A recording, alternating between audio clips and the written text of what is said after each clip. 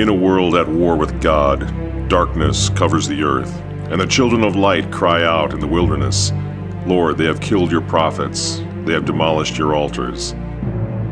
But, saith the Lord, I have kept for myself 7,000 who have not bowed the knee to Baal. This October, the true story of the few who have not bowed the knee, who will resist the New World Order by keeping the faith of their fathers.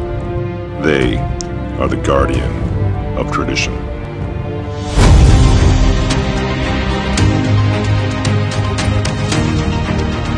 My name is Philippe Christori. I'm the Bishop of Chartres.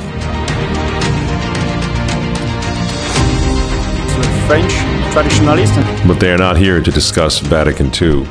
They are not here to push a political agenda. They are here to reclaim their Catholic heritage. Tradition is really important, the faith, Catholic faith. The faith of their fathers. Offering up sacrifice to God and trying to just give everything I can.